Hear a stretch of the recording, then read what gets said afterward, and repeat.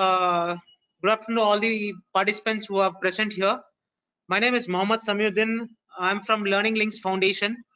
Okay, we are the resource center of Indian representatives of ETS. We take care of all the activities in India of TOEFL and GRE. Okay, so I'm here to present about the TOEFL examination and how to score high marks in TOEFL actually. So my first slide is tells you about what is TOEFL. Okay, TOEFL is an English language where ability to communicate in four skills: reading, listening, speaking, and writing. It's purely an academic based, and as well as it's an academic setting used in academic settings. The questions will be used in academic settings. Provides a fair and objective scoring. To give you a simple example, why we say that provides a fair and objective scoring is TOEFL scores are validated by software as well as humans from different countries. There is a software called ERA which validates the certain things, and there are for the speaking skills and other skills, there are also a couple of human beings who validate this and actually gives the score. Uh, Provides valid, reliable information to support the score users. It completely differentiates the reading score, listening score, all those which is needed for the universities. And if you look at it, TOEFL scores are accepted more than in 10,000 institutions and universities as well, and more than 150 countries. It is the one of the oldest examination and well-respected examination. I'll give you much more brief in my next slide about that. To make a best score, best use of the score information, some of the institutions, ETS doesn't fix any pass score or fail score, but it's the institutions who fix up the score, the minimum score and the maximum score, and as well as some universities also fix the listening score, reading score should be this much actually. So moving on to the next slide. So TOEFL test measures academic skills, English skills, where they are actually used in the classroom. TOEFL test provides a truly truly fair and unbiased scoring. So what is this about? Like, I mean, if you have to give you a clean example, okay, how does there is something called if you go to QS World Ranking, top 200 universities like Ivy Leagues, in Australia, GO8, these are the universities, they still prefer TOEFL scores, okay? And particularly like in US universities, Ivy Leagues, they still prefer TOEFL scores. Why have you ever given a thought about why they prefer TOEFL score? It's because, for example, Harvard University conducts an examination called 24-hour examination. Okay, you will be given a question paper. Okay, where you have to submit the answer after 24 hours. It's a paper with a question, and you can refer Google, you can refer library, whatever you want. Okay, so you have to submit that after 24 hours. Now the game is like, if you don't listen or concentrated or taken notes in the class properly, so you'll not be able to answer those questions. So that's how TOEFL prepares you for the for those examinations. Okay, it's like what you read, it comes in the listening. What you listen, it comes in the writing. It's more of an integrated based examination. So these institutions, how they conduct the classes is like, they will tell you to read and come in the class before the topic is taken. Okay, so you have to read and come to the class before the topic is taken, and once you read that, actually you will be able to listen properly. Once you listen properly, you'll be able to take down the notes properly, and when you take the notes properly, when somebody is asking a question, and you'll be able to answer it properly. So it's again coming back to, it's a truly fair and unbiased scoring. So it's not like a face on face interview where like your speaking skills are monitored. So it is checked by the software as well as by the human raters as well from different parts of the world. Okay, so TOEFL test gives you students a real head start over peers. So like for example, if you have a TOEFL good score, okay, most of the professors, what they when they have to give assistantship, if the student has good TOEFL score, okay, so he get a good chances of getting assistantship. Okay, so the second point is that TOEFL test helps the students to get noticed. TOEFL score is like, if you have good TOEFL score, professors prefer those kind of students actually. Moving on to the next slide, I'm straight away jumping to the reading skills, okay, which is one of the important skills of the TOEFL examination. Okay, like for example, there will be 3 to 4 passages, approximately 700 words long, followed by 10 questions for each passage. So example, 3 out of most questions are worth of 1 point, but few are worth of more than 1 point. What is this? To give you an example of this, there will be a the question will be asked, and 3 correct answers have to be selected from the 5, and you will get 3 marks for that. Certain questions will be only one option. Well, you will be getting one option from it. Task design measures. Reading for the basic comprehension and inferences is nothing but finding out the missing points. Reading to listen. Test takers' ability to classify and categorize and organize the information, which is called reading to learn. Okay, moving to next slide. Text types. Typically academic, there are like expository, narrative, argumentative, persuasive. Okay, expository is exposing information or revealing information. Narrative, okay, describing the what the event after it has happened, event after it has happened, that's called narrative. Argumentative, argumentative would be between two perceptions, two people, or and a perceptive, or any topic as well. Persuasive is indirectly forcing a reader to agree with the statement. Okay, so abstract patterns of information. So this description, definition, sequence, procedure, cause effect, classification, compare, contrast, problem solutions. So types of questions in this. Okay, there will be 5 questions: basic comprehension, 2 questions from learning, okay, and 3 questions from interference. Okay, so I'm quickly moving on to the next slide. Basic question types would be vocabulary, meaning of the term, sentence simplification, what does the sentence mean, and factual and negative effects is the facts, what you get it from it. Reading to learn is like prose of summary, summarize, it's nothing but summarizing the story. Classify, categorize, organize. Classify is like how you differentiate. Categorize is how you make it in order. Organize is how you make it systematic. So inference is what do you understand, and conclusion of the reader after reading the passage. That's inference. So rhetorical purpose. Why is author using such examples? Why did he use this certain style of writing? These are the question types should be coming in. Insert test is just a fill in the blanks. Quickly moving to the next slide, I'm going to listen. I'm going to the listening part, which is the second part of TOEFL examination.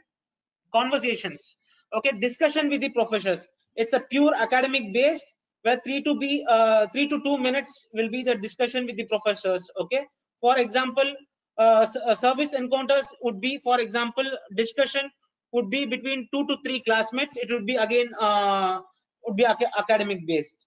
Lectures, in lectures there will be a monologue where professor would be delivering a lecture. Interactive, student and professor would be interacting, that's one method. Or a student will be asking a questions and professors will be answering it. So that's with interactive. Moving to the next slides, uh, to academic lectures, there will be 3 to 4 lectures with some classroom discussions. Only one each conversation is about like 3 to 5 minutes. Multiple choice of questions. Each lectures is followed by 6 questions. There will be also an informal campus conversations, where 2 to 3 conversations will be happening. Okay, you'll not be able to see the questions, while you listen to the conversations. It's 3 minutes long. Each conversations will be followed by 5 questions. Here you have to take your notes properly and be attentive and concentrate on the lecture, on the audio. So next I'm moving with speaking skills, which is another an important skills where most of the universities look at the speaking skills as well. Test taker has to respond to 4 tasks. One independent task about a familiar topic. Example, what do you these type of questions may be asked. What do you think about water crisis in Chennai? Or do you like tea or coffee? It's just a 60 seconds answer. You have to give it. Okay. And then the most important point, the section would be 3 interrogated tasks. So one is like you have to read, listen, and then speak. So first you have to read, and the same stuff would be played in the audio. You have to listen that and speak for 60 seconds. And second is listening and speaking task. Okay, it will be academic based. For example, problem in the campus. Okay, the response is based on what was read and heard.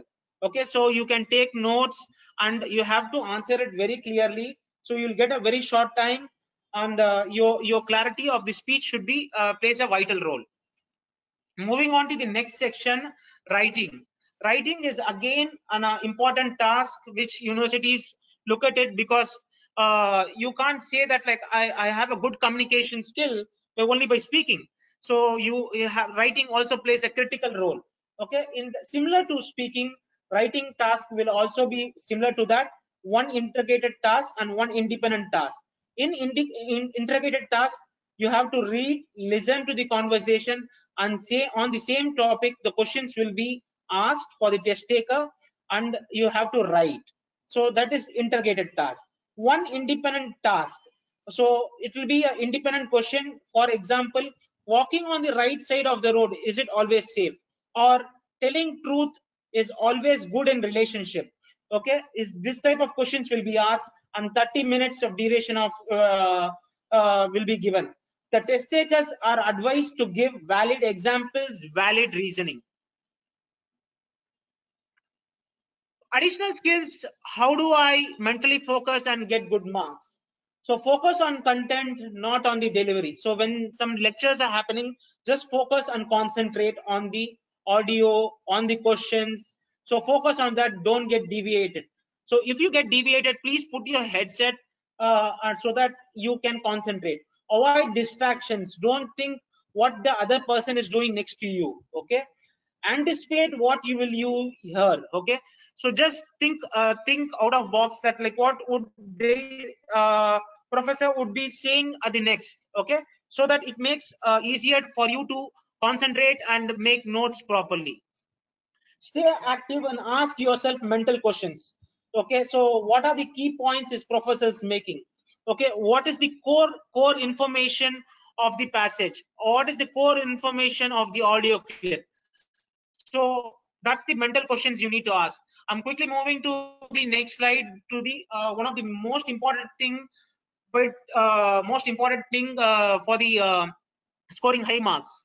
Okay, like for example, note taking. Note taking is very important, and there are few methods. Like there is something called keyword. You can write in short forms. Charting method. Charting method is like starting from a broader perspective and coming closer, like similar to like kind of on a flow chart. Start from the top and then come down to the bottom. Uh, and then outlining method is like on the broader perspective, coming it closer. Kernel method is like it's one of the foreign methods where most of the students use this technique. What they do is like they have a paper, and they in the take your whenever you are free, take more number of notes, and as well as collect a lot of papers, and write the main point on the center of the page, or on the left hand side or right hand side, where you can put an arrow and make more points actually. So paraphrase is a restatement what someone else has written or said using one's own words. I have to, if I have to summarize this slide in one sentence, it is an ability to use one short vocabulary or word so that it makes easier to go forward and answer the questions. Again, similarly, summarizing methods. Okay, summarizing, a summary should, a reading to learn is an ability to understand and recall. So when you read, you have to understand and also remember the points and recall it when you require. So that is the important point. So these are the certain things which is coming from August 1st, certain improvements ETS has done. My best score. So when you take 2 or 3 TOEFL examinations, if you are not done properly in your TOEFL examination, so what happens is, like, you can pick up and choose, like, from listening skills from my first examination, I have scored well. I can pick up that. Writing skills, I have scored well in my second examination. I can pick up that. So you can frame your own scores of these 3 examinations. Of course, the last examination which you have taken, those scores will be also shown on the left hand side of your application, on the test report, sorry. Okay, now the second most point is the test has been format has been reduced, okay, shortened by 30 minutes. Nothing has been changed with the question types or the pattern. Okay, it's 3 hours examinations. Okay, in other words, it's fair and reliable and preferred by the most of the institutions, as I said earlier, because it has an integrated skill and easier registrations. ETS has come up with mobile app to make the registrations process easily. Okay, format of this examination: reading, listening, speaking. Okay, these are the differences which the same thing, like in reading there is 3 to 4 questions, whereas the questions will be 3 to 4 reading passages. It has reduced to 10 questions from the August 1st in the new TOEFL pattern. In the listening, there will be few lectures and 3 to 4 lectures and 6 questions and 2 to 3 conversations, 5 questions each. And speaking, fewer tasks. The task has been reduced. It is 4 from 6. Now it has gone back to 4 tasks, 1 independent task and 3 integrated tasks. 17 minutes. Writing has no change. It continues to be the same. Okay, I'm quickly moving to the next thing. I will. This is one of the slides which is very important for the test takers. Okay, if you have phones, you can probably take a photograph of this, because this has official website of TOEFL registration. How do you register? One of the important point is, like the third section is destination search. If you have a score, you can search the institution. If you have an institution, you can search that, like, what score they require. So it's just a vice versa, which will be really helpful for you. Information guide. A lot of students find difficult for online course and online materials and everything. There is something called MOOC, massive online open course. There is a link for that, which is there is something also a planner, okay, which helps the student to plan their activities and how to develop the skills as well. So same with that, there's a 8-week planner, tips to build on 4 skills. Practice tool is available with the questions from the past takers. Practice online test is available, TOEFL practice online test. So also you can see the test centers. This mostly happens, the test happens on Saturdays and Sundays. So you can see your locations, which are dates are available. It's always advised to book the test 2 or 3 months before the examination, so that it makes much easier. But if you are confident that if you're going to take in this month, you can even book before 6 months as well. So ideally, moving to the next slide, it's my informations are there. Okay, I'm just holding the slide for a couple of minutes so that you can take down the contact details of mine. Whenever there is a TOEFL dedicated number as well, email ID as well. Whenever you have any questions pertaining to TOEFL or study abroad, any doubt related to the university, you can always ping me across. I'm available 24/7. My name is Mohammed Samiuddin, and next I am leaving it to Mr. Vikrant who's from New Horizons. It's one of the prominent and one of the best consultancies in Chennai. So a lot of students go abroad from this consultancy. Over to you, Vikrant, and thank you, Credila, for giving us this platform. And Credila is one of the good partners for helping the students to going for the loan, education loan as well. So thank you very much. Thank you, Mr. Vikrant. I am the proprietor of New Horizons. Thank you very much, Credila, to allow us to be on this platform to speak to the presenters as well as students who are listening up, or candidates who are interested in going abroad. New Horizons has been in India for the last 26 years. I am the proprietor. As cliche as it sounds, by studying abroad, you will become a much worldlier person and become more marketable to grad schools and employers because of the intangible life skills you're going to pick up along the way. Think of it as gaining a sort of cultural capital. The fact that you have studied abroad will answer many people's questions about what type of person you are even before they have to ask. You want culture. Perhaps one of the best ways to experience culture is to live it, which is exactly what you'll be doing as a study abroad student. Aside from gaining an understanding of cultures other than your own, you will also gain intangible skills other than great selling point for your mom and dad.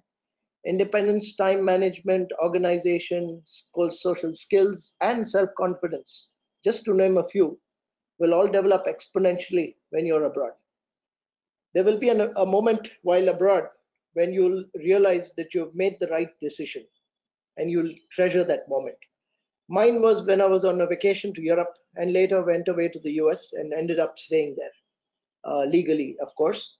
The moment that will come when all the stress from the first few weeks of getting acclimatized is finally over, and it's at that point you will fully grasp what you're doing and the magnitude of your decision to go abroad and your newfound drive to take advantage of every opportunity that lay ahead of you.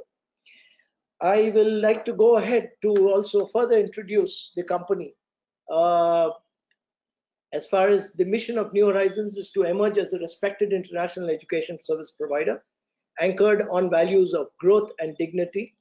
Our philosophy has been we firmly believe that further education requires proper planning to ensure that students such as you choose the appropriate academic pathway. With this in mind, we assist students by giving comprehensive information about the study opportunities, whether it be in the US, UK, Canada, Singapore, Germany, France, Lithuania, anywhere or any part of the rest of the world. We continuously believe in providing professional services to students, parents, and our institutional clients at times. Our background is that I, being officially having studied and completed my high school, my undergrad and grad studies in the US, and having returned back in 92, the year of 92, 93, started New Horizons as having been asked by my university to officially represent them, and that's how it started off. And it's been an experience assisting students and helping them to get the right university, easy transition of identifying and assisting them with the proper visa guidance. The company also has placement cell that supports students who complete their courses abroad, so we can also help you later on. Now, the big question comes up is why choose going abroad? Experience a different style of teaching. Obviously, you know, every country has its own unique style of teaching. Studying abroad can help you expand your academic horizon and develop the capacity to adapt to various education settings. You know, adapting to any situation can be difficult, but that also can take a little time and can help you and adjust to different management styles, making you more versatile in the workplace. Teaching styles you may also encounter abroad include authority style, which is a teacher-centered style where a professor is the authoritative figure, which in most cases like is in India, and frequently gives you long lectures or one-way presentations. There is a focus on a set of rules and expectations. The students typically take note to retain information. The other way is facilitator style, where the professors promote self-learning by emphasizing the teacher-student relationship. They help students develop critical thinking skills by teaching them how to ask questions and find solutions throughout exploration. And the last could be the delegatory style, where professors assign lab activities and give students in-class projects to help them stay engaged. This is a guided learning style that places the teacher in an observer role by helping students remain active participants in the learning. And at times, what happens is you also develop your self-confidence. By immersing yourself in another culture, you develop valuable life skills needed for personal growth, including independence and adaptability. These skills can give you an added boost of confidence in your personal and professional life. Studying abroad can also be overwhelming, but the challenges you overcome can help you become a more mature person. You'll find out that you can often thrive in new, unexpected circumstances, and you'll boost your communication skills by speaking a new language, helping you further improve your self confidence. Quality adapting to your new environment will also hone your self-reliance and be self-resilience from solve small tasks like going to a doctor, like larger issues, like learning how to negotiate with a professor, or adapt to a different culture's management styles. Your daily life can help you choose to become a capable person. Studying abroad can also help you gain more confidence by improving certain skills that help you connect with others, such as leadership. Strong leadership and team management skills are important within almost any environment. Knowing how to lead and inspire the people around you can help you establish stronger relationships, whether you are working on a class project or a group or international students or competing with international internships abroad. Communication skills, where you, again, coming back to our TOEFL part, where we have strong concentration in listening, reading, writing, and ultimately speaking, that again helps you in strong written public speaking and negotiation skills are important to communicating effectively, particularly in our unfamiliar environment like a new country. Cross-cultural awareness, our experiences, values, and cultural backgrounds help guide our viewpoints and actions. Studying abroad reminds you to cognizant other perspectives. Remember that what is considered appropriate in one culture may not be there in another culture. You also get to see the world, which is very, very important. Studying abroad allows you to see the world and travel to new places you would otherwise not have visited. During your time away from your studies, you can go sightseeing in a new country. Places like, well, like while you're staying in Europe, you could visit another country while you're there, work a little bit while studying, make up some little extra money, and experience life there. Studying abroad is also in a new country exposes you to increased career opportunities depending on your field of study. If you're interested in finance, consider being in London or maybe in Hong Kong or New York cities, or well, being in business. If you're interested in technology, Ireland today or Germany, France gives you a good opportunity. Some graduate programs such as courses which help you in let's say some countries and some universities which give you a good specialization also offer the opportunities of studying abroad. This can give opportunities to student consult for companies, experience diverse cultures, and engage with industry leaders. International education promotes global learning, fosters understanding among groups from diverse background and perspective, and develops globally minded individuals. Being able to take over what's learning, focus in the classroom, and apply it to different fields, and which is absolutely amazing. Some of the opportunities, again, I would like to concentrate on today are internships that are possible for students who are looking at studying abroad, cultural exchanges, values, networking, exposure, freedom to relive your own life and your system, and also obviously the high quality research that are provided by various countries such as Canada or the US or UK. Why us? Why New Horizons? Obviously, having studied abroad, I have had the experience of being there, done that. I have been in this field today now 26 years, which gives me a little added advantage of advising a student on how to get across there, settle in, understand which are the better universities. We kind of work on a one-on-one basis, shortlisting of universities, looking at, we also ran a coaching center for the GRE, the GMAT, and the TOEFL. Today, personally, I feel it's not so necessary that a student needs to do coaching. They can kind of, there's a lot of information online. There's a lot of support from the TOEFL people themselves. from the GRE organizers, the ETS, as well as IELTS. So I personally feel if you spend a little time, maybe do about 4 or 5 mock tests before going in for the main exam, you should be able to do pretty well for yourself and save a little bit money where required. Pre-departure is something that we can also support you with. We could also work with you on personalized counseling, assisting in developing the SOP, redefining your resume. I've heard students pay up to about 2,500, around 1,700 to about 2,500 US dollars in remaking their resume, which I personally feel we can help you with when and if required. We guide you on career. We guide you on the passport, the visa requirements, the costs, the health, nutrition requirements, the legalities, coping with settling in there.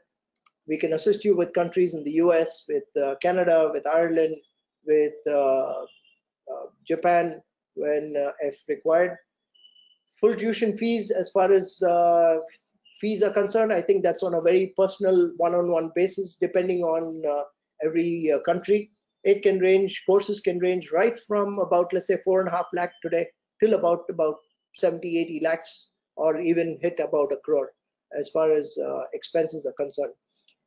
Certain exams that are required today, essential exams of the IELTS or the TOEFL, where required the GMAT or the GRE is a required examination.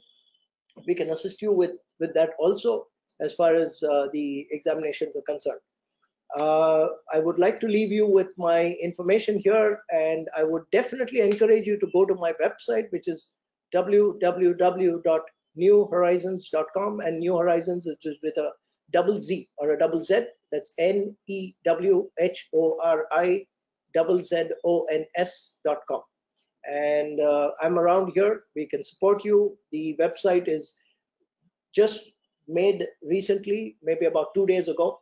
You could probably go onto the website and get as much information. You could always come back to me with inquiries. You can post your questions across, and I'm here to assist you personally with the process. Yes. So I think what we can do is now feel free to go to the questions.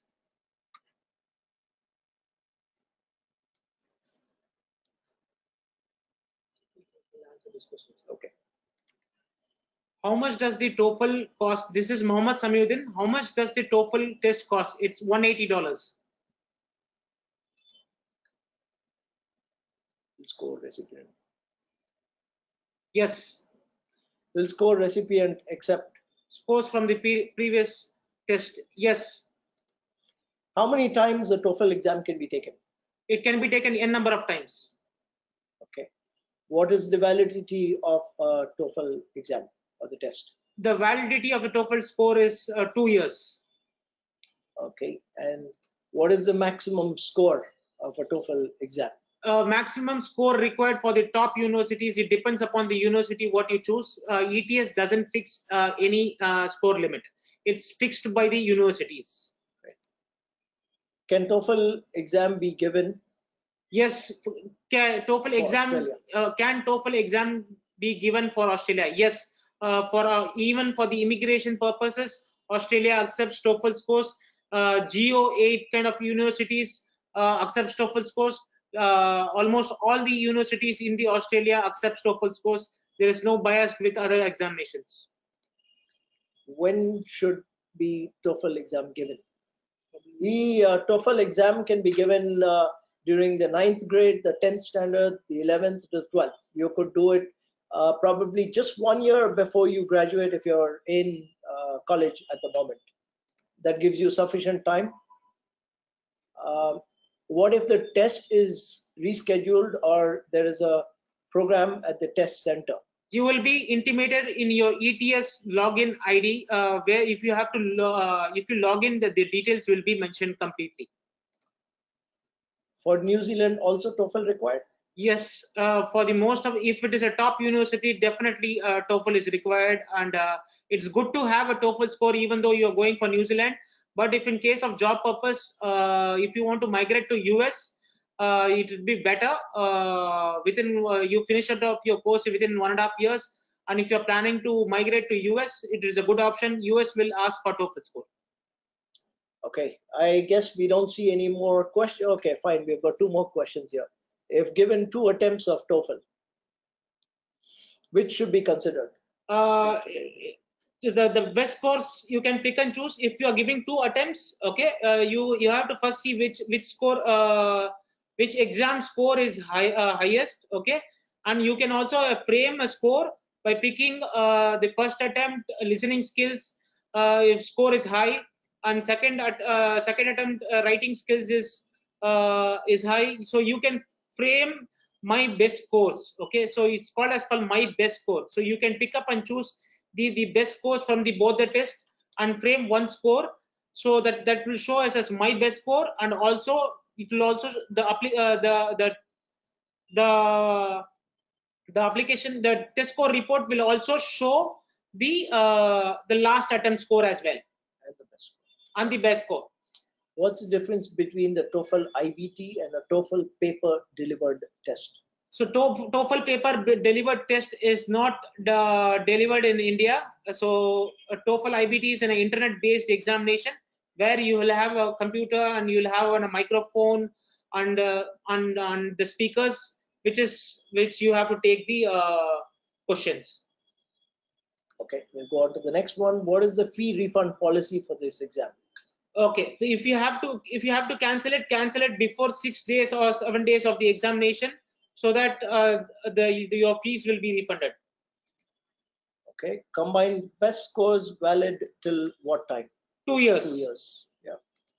And the combined best score? I think that's the same answer. As 2 far years. as the highest score is a 120. Highest score is total score is 120. Yeah. Any other questions?